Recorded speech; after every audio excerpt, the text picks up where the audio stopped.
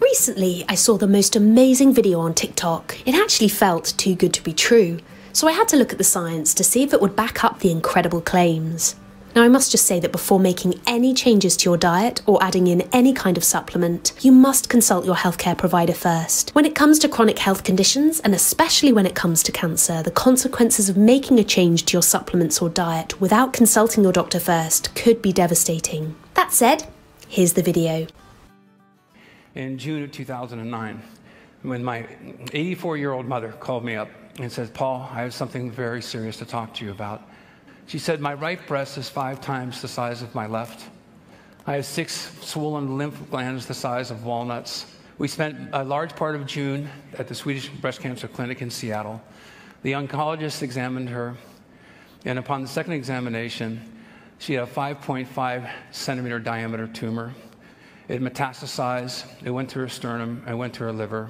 She had stage 4 breast cancer. The doctor gave her less than 3 months to live and stated it was the second worst case of breast cancer she has seen as a doctor in 20 years of practice. But then the doctor said, "You know, you're too old to have radiation therapy, you can't have your breast removed. But there's an interesting study on turkey tail mushrooms at Bristol Medical School. You might want to try taking those." And that's, my mother goes, "Well, my son's supplying those." So she was put on Taxol and Herceptin, wonderful drugs, and then she started taking 8 turkey tail capsules a day, 4 in the morning and 4 in the evening. And that was in June of 2009. And today, my mother has no detectable tumors. Now, turkey tail mushrooms are not only high in antioxidants, but they also have lots of different kinds. This study found that turkey tail mushrooms have 35 different phenolic compounds. They also contain polysaccharopeptides, including PSK and PSP, which may help boost the body's immune system. Now, the man in that video was Paul Stamets, and he published this case report. And the study he mentioned was this study. It was a very small study. 9 participants with stage 1, 2 or 3 breast cancer underwent standard chemotherapy and radiation treatments. They then took 3, 6 or 9 grams of turkey tail extract in divided doses each day for 6 weeks. At the end of the study, the researchers concluded that the extract contributed to increased levels of cancer-fighting cells in the immune system. This study found that the combination of this type of turkey tail and this type of reishi mushroom may improve both survival and quality of life for some people with certain types of cancer, including breast, lung, and gastrointestinal cancers.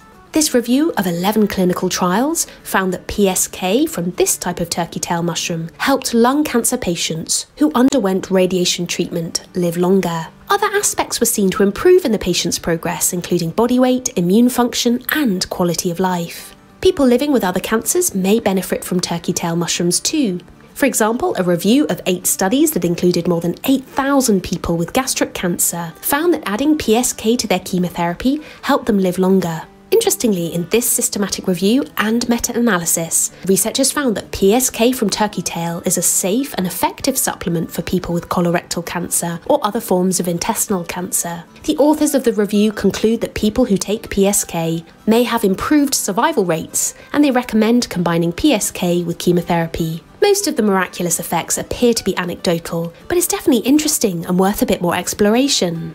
There are some possible side effects that slightly concern me, such as diarrhea, gas, bloating, and darker pigment in the fingernails. But I think my biggest concern is that the only way to really take turkey tail, it seems, is in supplement form. And we know that the FDA doesn't regulate dietary supplements in the same way as medicines. It goes without saying that because turkey tail is a fungus, anyone with a mushroom or mold allergy should completely avoid it. However, with all that said, these researchers looked at studies of 5 types of mushroom, including turkey tail, as complementary cancer treatments and concluded that the evidence base for using mushrooms in cancer treatment has greatly increased. But what do you guys think? Leave a comment below sharing your thoughts, and I'll see you next time. Thank you so much for watching. If you liked the video, please give it a thumbs up, leave a comment below and subscribe for more upcoming videos.